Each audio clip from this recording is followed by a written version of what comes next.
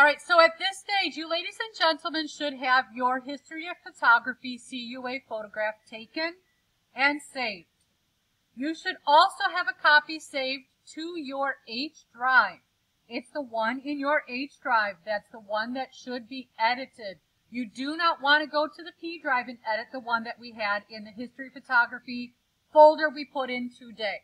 So again, please, if you don't have an extra copy it from the P drive, put it in your H drive. I know that's a lot of letters, but I'm sure you can figure it out, or let me know if you can't.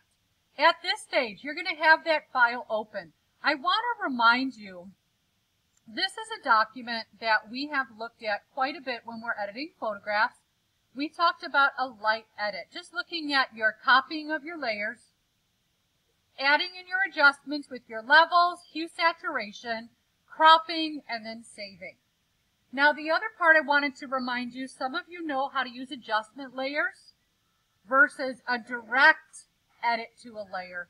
Adjustment layers are perfectly fine, but there are some things that we might need to work on with you to figure out how to use them at certain times in the best way possible. Okay?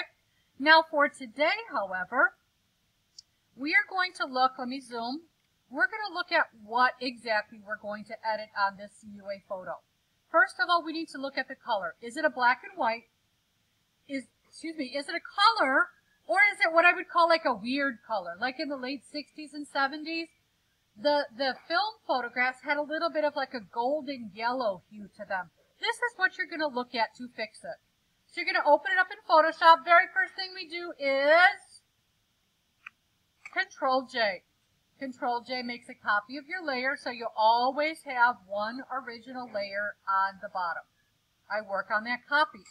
Okay, so if I'm looking at color, I can go ahead, image adjust, and I go to hue saturation. Now in here, I may need a black and white. A number of you ladies and gentlemen will need a black and white for this because you took a black and white photo. You're going to grab that saturation slider. You're going to slide it all the way down. That's a black and white photo. Now, if it's a very dull color, you may find that sliding it just a little, like that's quite beautiful.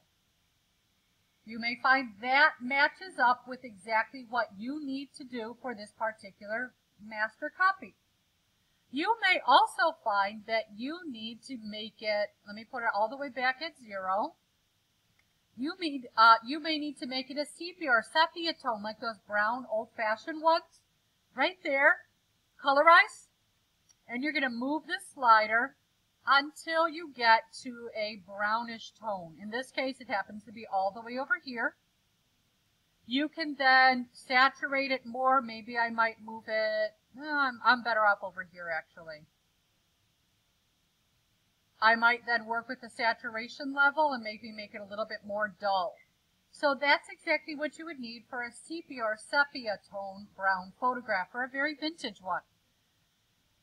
When we're working on altering our colors, you can also image adjustments, hue saturation. You can shift your colors by going to hue and slightly moving them. This is like an early morning sunlight, and this is more of a sunset. You can shift those colors by moving that slider around as needed. All right. Now, some of you have found that you need to make yours have sort of an overall idea of a color on top. You may need to go to your curves. So on curves, I can again grab this guy and I can move it over. I can select a red channel and I can increase the frequency of that particular value and how it's placed inside of there. I can increase that by moving different parts of this. And you'll see that it increases and decreases at a lot of different, in a lot of different places. Some very unhappy. In that case, I would do this.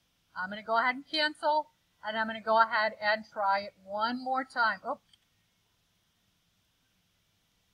And I'm going to go back in there. I'm going to go to my red. I might go ahead and move this around to get rid of a little bit of that reddish color hue, or I could increase it a little bit. So that is maybe what matches up better with my master copy. So as I look at my list, I have edited, showed you black and white and sepia. I've shown you color, and I've showed you how to change it to maybe one of those strange offbeat colors. Now we move to quality. As we look at quality, we're looking at number one, is it clear? Is it blurry? Is it grainy? Before 2000, most photographs were taken with film. Film, just like we have pixels in digital world, film used this stuff called grain, and grain is like little teeny tiny dots. Some of you will need to add grain to your photograph to make it match up to the original. So when we're matching, I am asking for you to make a copy of that layer that you've just edited. Again, this was my before.